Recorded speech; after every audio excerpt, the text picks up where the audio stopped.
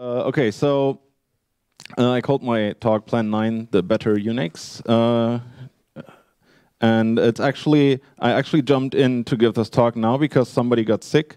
And it's a talk I'd given before somewhere else, so it's recycled in a way. And I didn't have much time to prepare it, but I think it'll be fine.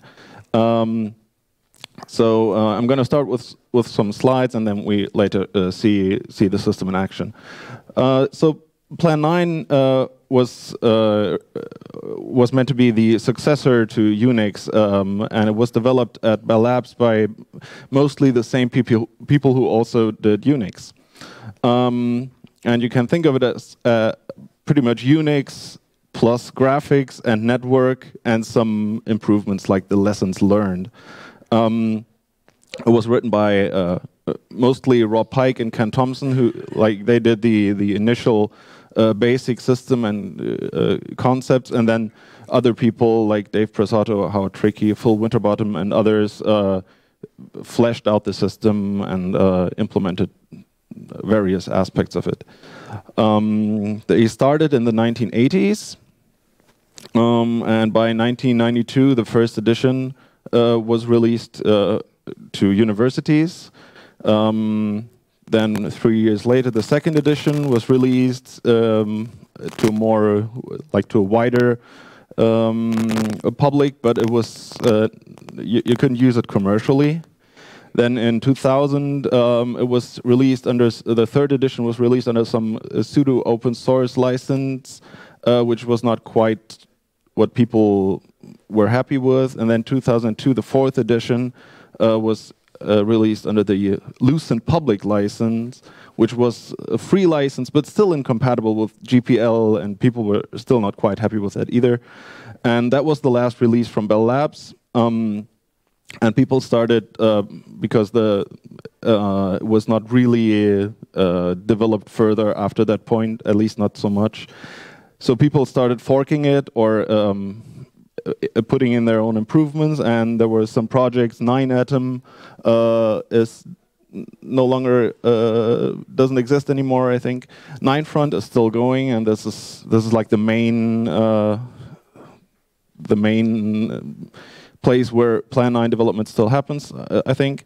And 9 Legacy is like a set of patches on top of the original Bell Labs Plan 9.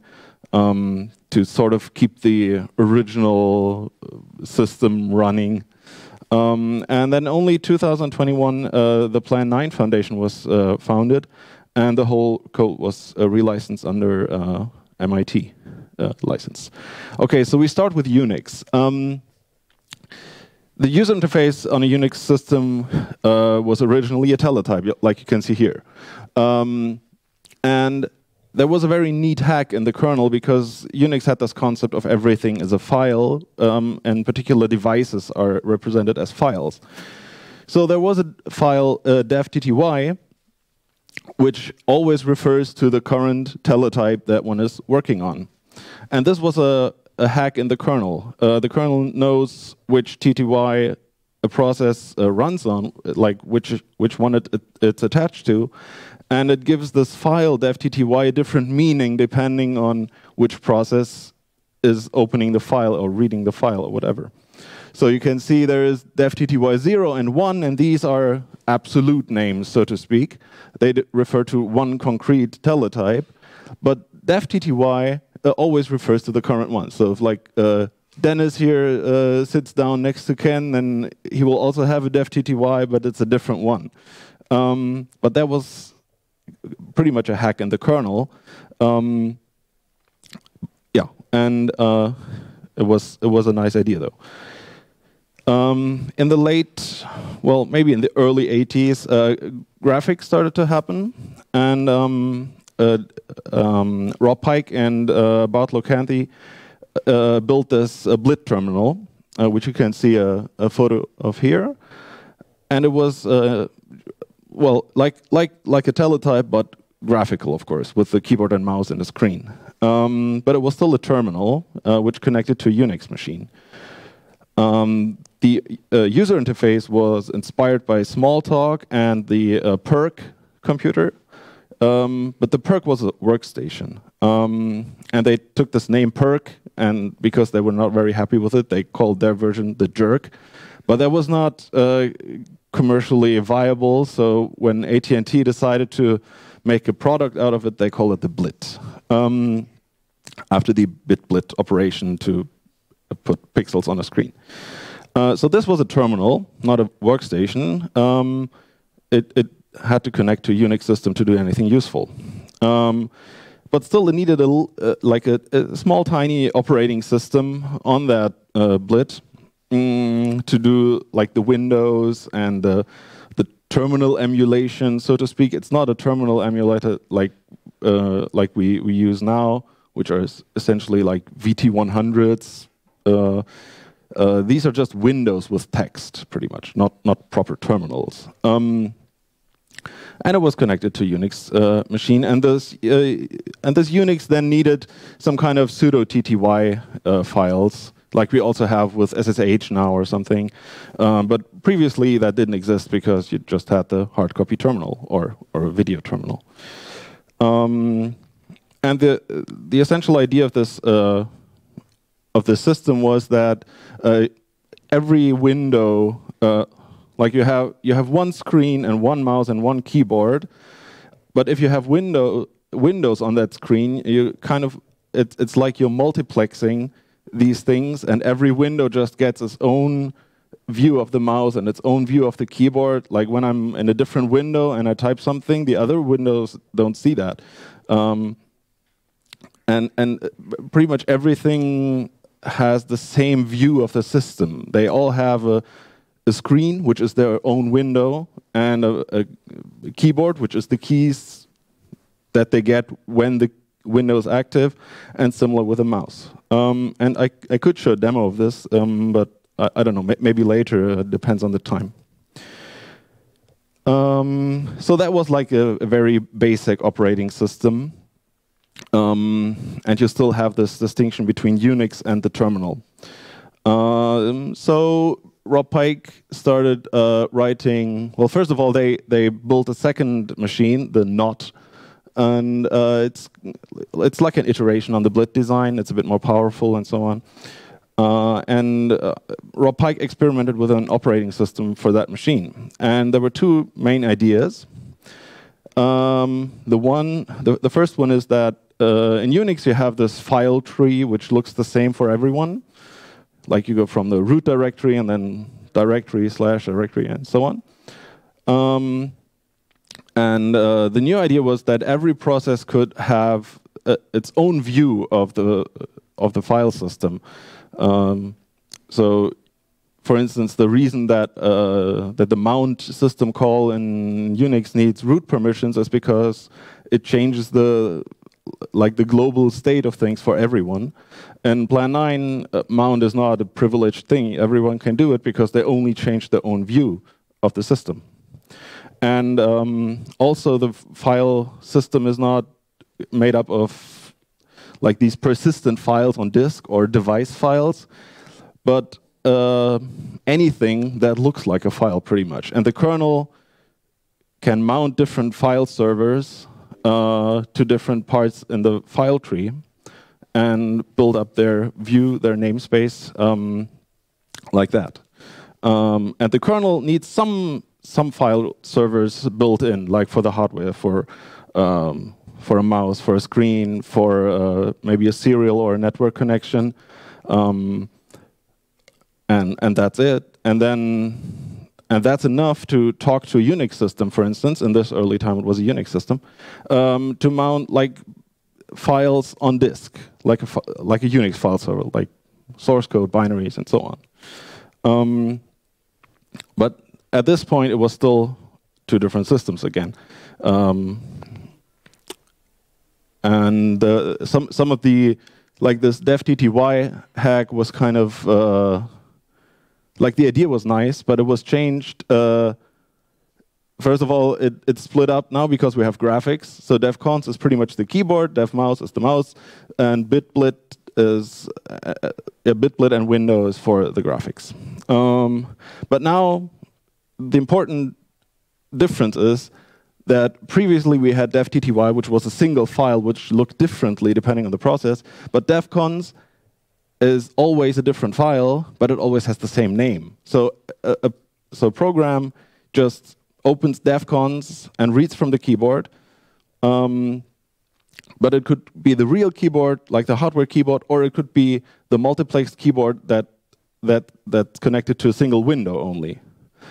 And the power of the namespace allows for different files to have the same name. And that system evolved and became Plan 9. And by 1990, they were able to use it like for productive use. They had the NOT terminals built from 68K CPUs. CPU servers, which ran proper programs like compilers and everything. And that was SGI MIPS based at the time. And the file server was originally on a different machine, on a UNIX machine, still running on a VAX. And they had the Windows system, 8.5, named after the movie. The SAM text editor, which was also graphical, or still is. A new shell, the RC shell, which is also still the shell in Plan 9 today. And a new C compiler and C library, and some kind of POSIX compatibility layer, APE. Yeah, and later it was ported to more hardware like Intel, SPARC, PowerPC Alpha, and so on. And the file server still remained a separate thing early on, like a separate kernel, but it became a user space program later. So now let's take a look at the system calls. These are around 40 syscalls compared to Linux with 450, and Windows NT 4 with around 200, and then 500 more for the graphic stuff that went into the kernel at some point. This is pretty minimal. And we have pretty much, well, standard system calls to deal with processes, with memory, with a file system, files, nodes, which is the Plan 9 equivalent to signals, and semaphores, which were actually added later, if I'm not mistaken, for synchronization. Rendezvous is the preferred way, I think, to do synchronization stuff. And notice there are pretty much two. Do I have a slide for this? Yeah. Notice there is no ioctls, and also no sockets or network, no graphics. This is all done through the file system. Yeah, the main differences to Unix, like these are almost what you would expect from a standard Unix system, but there are a few differences. rfork is the first one. Unix has fork, and rfork is more powerful, as we will see. And there is bind, which is new, and yeah, mount has some changed semantics, but it's pretty much these three that are the difference. So bind takes one file or one name. Well, as I explained, I don't know why it's called old, but you take a name that exists already on the system, and you give it a new name, and then it's also available under that name. And with a flag, you can there's like you have an order, like you can mount before, you can bind before, or you can bind after, because you can mount multiple things to the same name. And this is useful, for instance, for having binaries in different directories. And Unix has this path variable in the shell for this, and it will look up every directory until it finds the binary. And in Plan 9, you can just use the file system for it. You just bind all the locations that you have your binaries in. You bind them under /bin, and then everything is visible under /bin, and you don't need any path variable anymore. And this is called the union bind, because you see everything that you bound to this location. This is what bind does. Something fun you can do. Something fun you can do is if you have a different system mounted over the network, or well, you have access to the file system of a different machine, you can use that /net directory of the other machine and bind it over your own /net, and then you're using the network of that other machine. It's sort of like a VPN, and it's just one line in Plan 9, like a shell command, and you get some really fancy stuff. Do you have a question?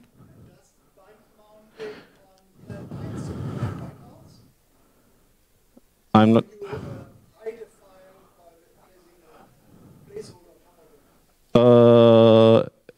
Yeah, if that's like an empty file or something, then you can hide it. Yes. And mount, it sort of works like Unix mount, where you give a device file to it, and then you mount it in some directory. But in this case, it's not a device file, but it's a file descriptor that speaks the 9p protocol, which is the file protocol that's like is spread all over Plan 9. And you can do authentication as well over the A file descriptor, but that's not so interesting for us right now, I think. So one example is you mount Rio, which is the Windows system. There is a file that it serves, which speaks 9p, and you can mount that server under, for instance, mount foo, and you give it an argument. That's the A name in the call. And if that's new, it will create a new window. And you will have it available under mount foo, so a window has multiple files. We'll see that later. Actually, I think we can just try it out now. So we have, this is just the normal way to make a window, and we can go to here, and let's say mount serve mount foo new, and here I have my window. And now if I go to mount foo, I see all the files that are associated with that window, and now I can say something like hello VCFB, and it will display in the window. And if I mount this I'm not going to experiment now. But I could like take over the window. I just start a shell which connects its standard input and output to this cons file of that new window, and it will run in that window. Okay, so the idea is bind copy something to another place, something that already exists. Mount adds something new to the namespace, and unmount removes that. And I can check how my namespace was constructed with the ns command, which is like lsps, and this is ns. So you can see where is it? So these hash thingies are kernel devices, so the kernel knows about those directly. So hash c is the device directory, and hash d is for file descriptors and so on. And these have pretty fancy characters in some cases. C is not the C is the cons the device. So this is like the keyboard, and we can actually just take a look at what hash c is. So this is what hash c gives us.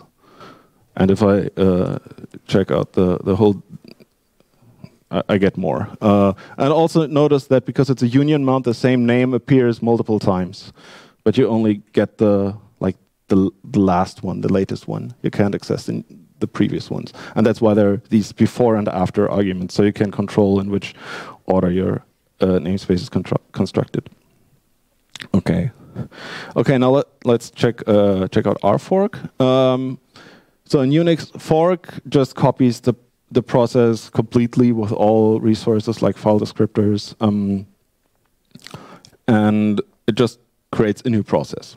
And our fork is allows for more granularity. So what's called a you can give it flags what to fork. So you can fork a process, and this is what would normally be called a thread. So it's a different thread of execution. You can also fork memory.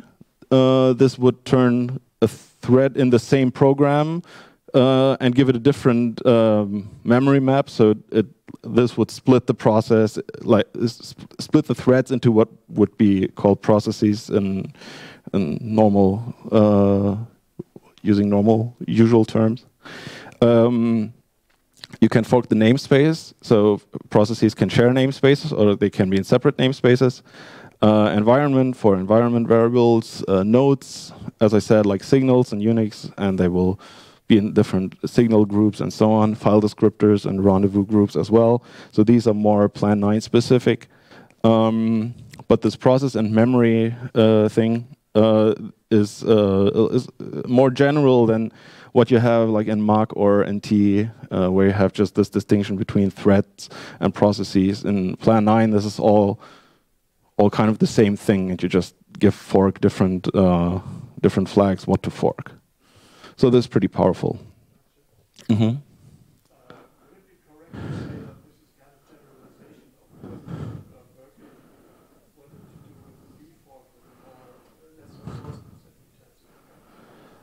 I'm not sure. I don't think it's about resource usage. I wouldn't say that. Yeah, I think it's just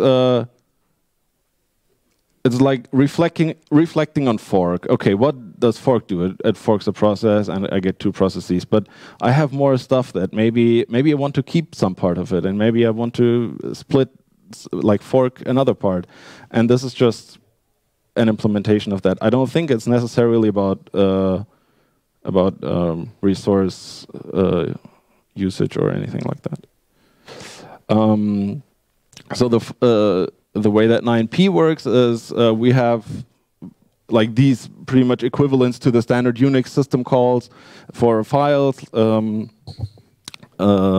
Like walk, for instance, walks down a file tree, and opens a file, creates a file, and so on.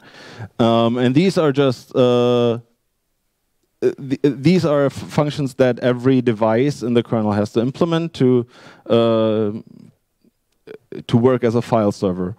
And there is one device called dev mount, and in this device translates these function calls in the kernel to RPCs, so to the 9p protocol. So you can speak it over files, over a network, and so on. And this is what allows the kernel to mount any program that speaks that 9p protocol into a namespace. Like you can mount it from the kernel. The kernel is the client of that 9p server.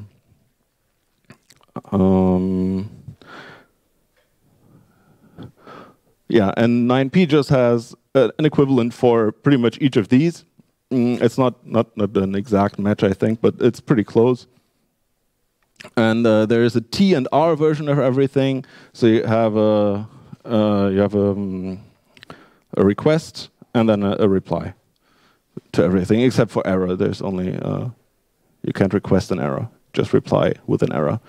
And there is a library written in C, lib9p, where you take these messages, like the encoded version of that RPC, and it turns it back into functions, so you have a nice interface you can use with it. These are some of the file servers that the kernel provides, and I picked a really bad font because L, pipe, and I look almost identical. But yeah, so you have the IP, for instance. You can see that here. All the network stuff is here. So you have Ethernet. That was the #L thing. L stands for LANs, by the way. And you have TCP. And to open a network connection, you would just open this clone file, and then you get one of these. So every one of these directories here with the numbers represents one network, one TCP connection. So you open the clone file, and it will create a new directory, like not literally create a directory on disk, but it's visible in the file tree as a directory.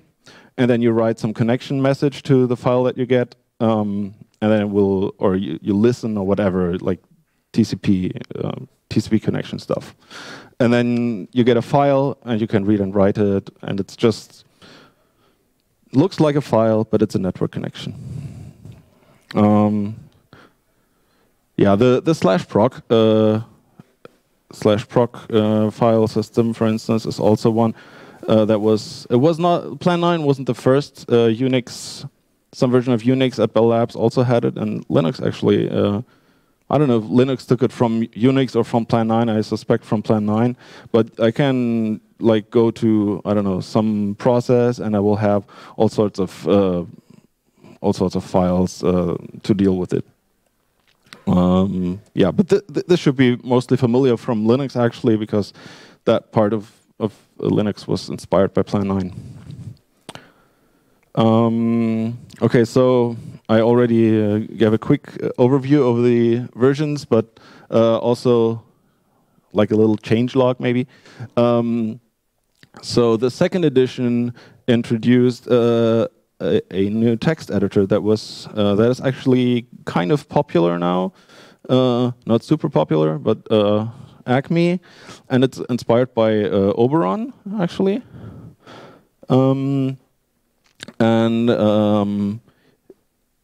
So first of all, the user interface is very mouse-driven on Plan 9. This was because it's inspired by Smalltalk and the Blit, and it hasn't really changed much since the Blit days in the 80s. It still behaves quite similar. But I have a file listing here, and if I do a right-click on this directory, it will just open this directory and give me the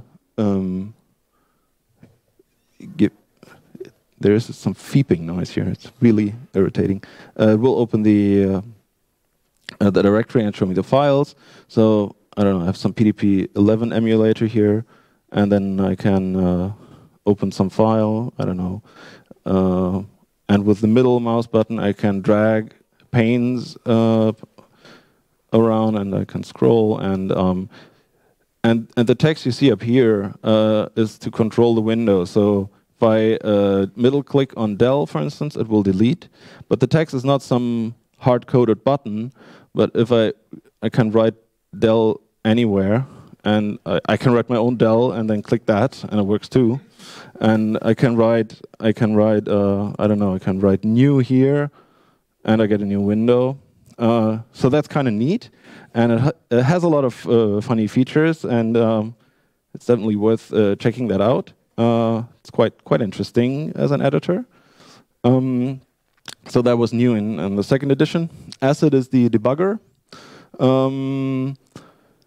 The third edition redid the whole graphics part, actually. The original one was still inspired by the Blit, and it was only a bitmap graphics, black and white.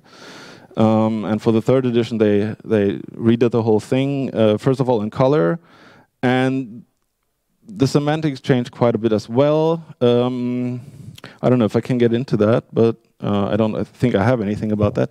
But the old Windows system essentially re-implemented this this drawing file completely. Like it, how to explain that? It's quite hard. So the BitBlit protocol was used to draw on the screen, and the Windows system implemented that whole BitBlit protocol just for a single window. So the program running in the window has absolutely no idea that it's not running full screen. It just sees def BitBlit and uses that to draw pixels. But the Windows system had to re-implement that whole protocol for every window. And because you can do things recursively, like I can run Rio in this window and I get a new Windows system, and I can hide this and so on. Because that was kind of inefficient, DevDraw actually handles the window multiplexing, and and the Windows system kind of manages these. So the neat, transparent way the Windows system worked was well given up to some degree for efficiency, but it's still nice enough. The plumber is very interesting as well. So let's see. Actually, let's kill that. Oops, that was the big Windows system. Sorry, gonna log in again. The exit button didn't used to be there. It's new. It takes a while because it's like over the network. It binds my own my local directory. Actually, that's something I can show. So drawterm is a program that's quite interesting because it provides these kernel files. It's kind of a little Plan 9 kernel that has these device files, and it logs into my machine at home. Exports its own file system to that machine, and there it runs the Windows system, and it just opens devcons, devdraw, whatever, and like it usually does. But it's really files on my laptop that it's opening, and it doesn't know. And in /mount term, I have my local laptop. So this is I can deal with all my files that I have on my laptop from the machine at home running Plan 9 because it just exports the file system back home. And running Rio just opens the files and starts things. And the plumber, I wanted to get to the plumber really. So actually, let's go to maybe the kernel.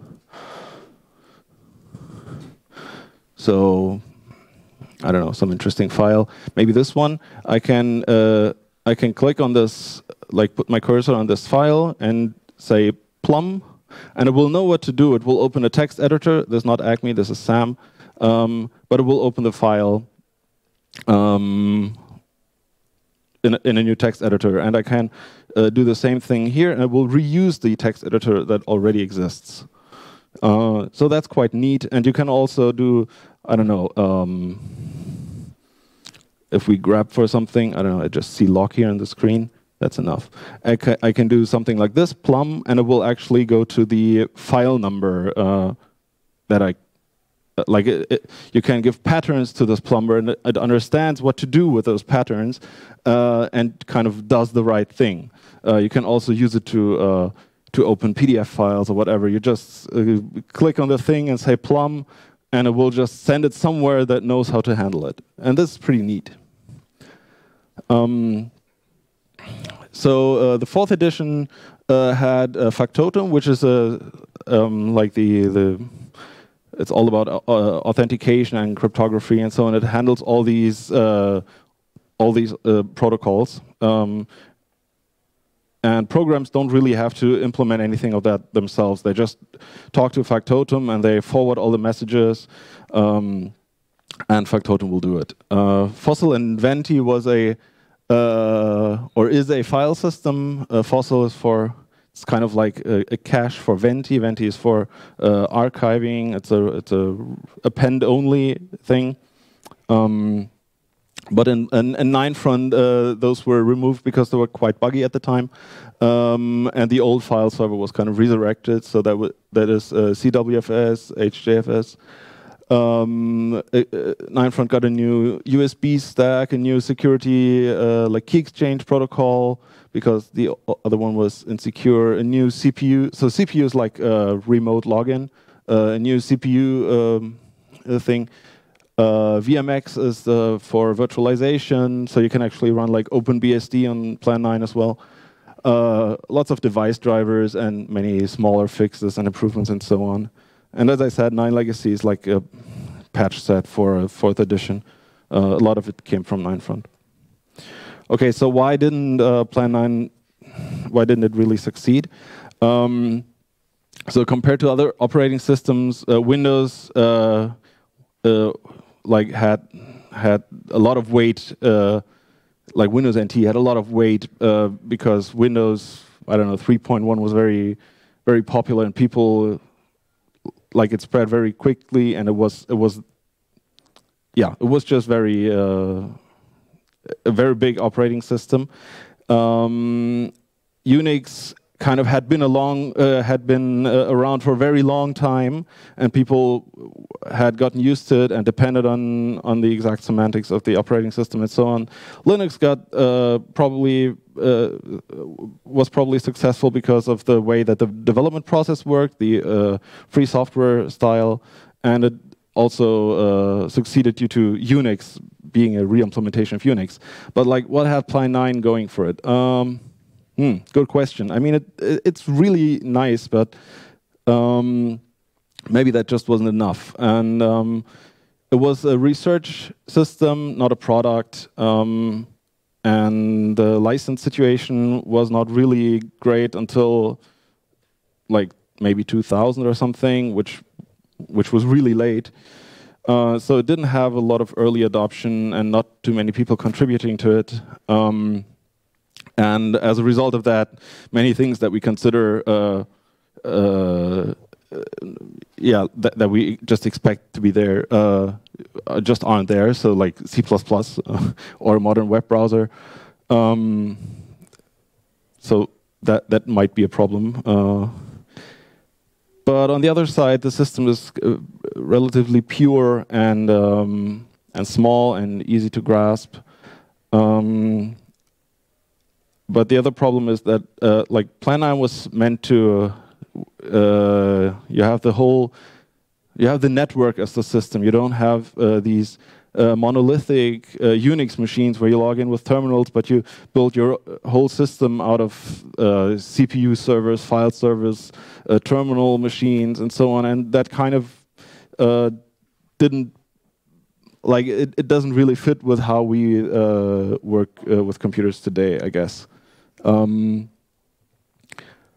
But the good things, it's like a, it's a nice iteration on Unix. Many thoughts that went into Unix were really kind of polished in Plan 9, like thought through to the end. Private namespaces are nice for various purposes.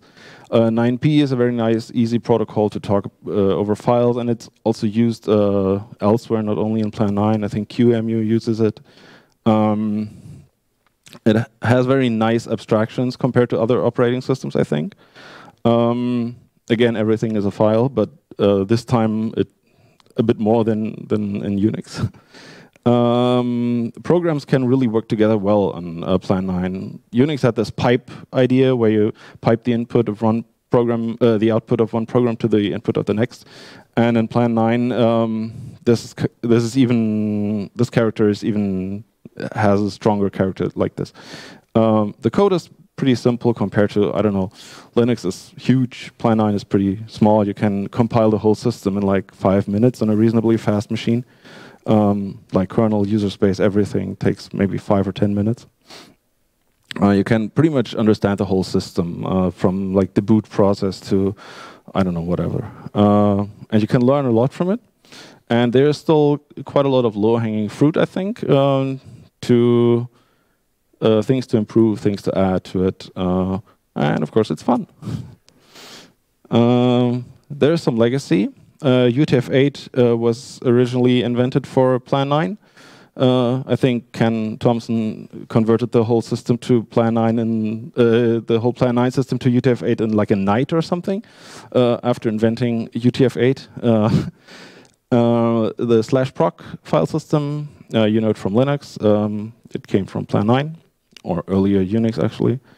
You have something like, you have user space file systems on Linux as well. It's called Fuse there. Maybe inspired by 9p, I don't know.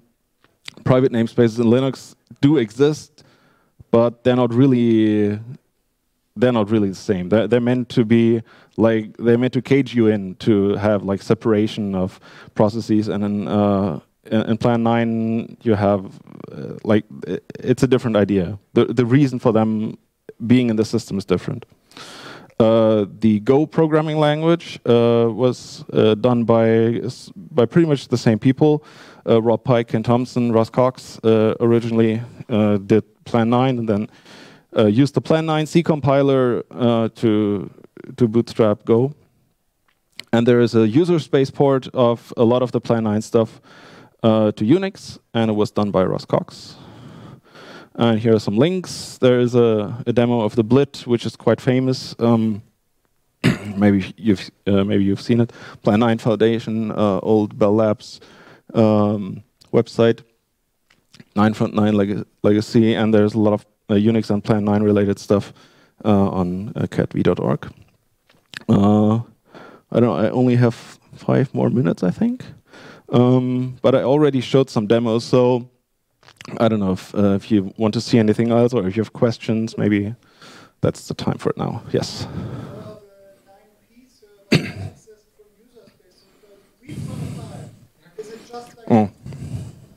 I read from a file, is it just like on a normal Unix systems, or does the user space process have to speak 9p as a client? No, 9p is handled, like the client part of 9p is handled in the kernel.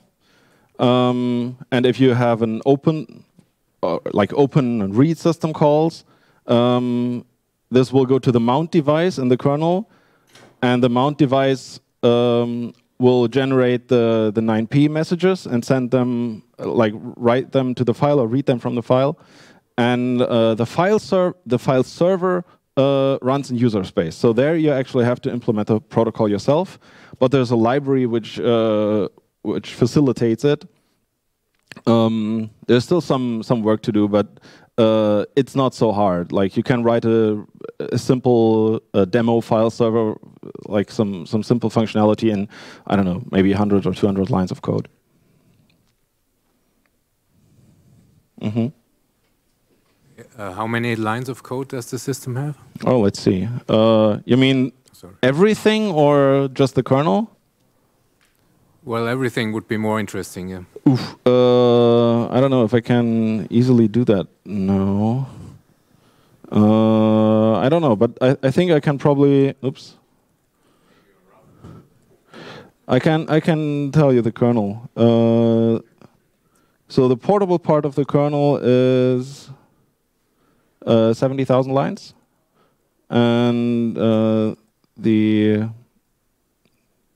device drivers for like standard PC stuff is a bit more, but still under 200,000 lines total for a whole kernel.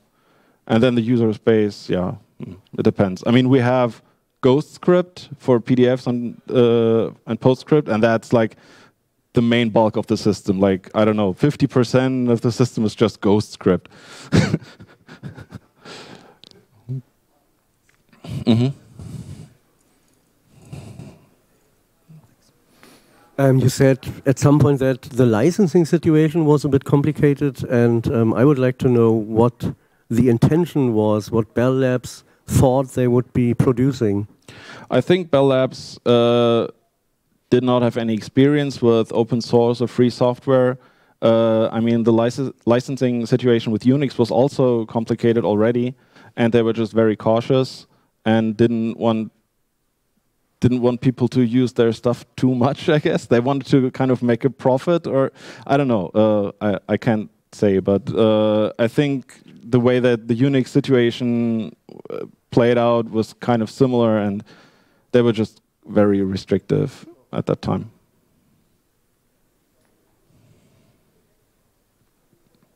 Oh, there is a fun story. Ken actually wanted to include a lot of his music collection on the Plan 9 CDs in a new file format that they developed at Bell Labs. But the law department at Bell Labs said nope.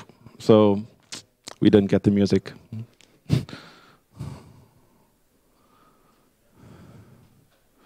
Okay, that seems to be all. Okay, thank you.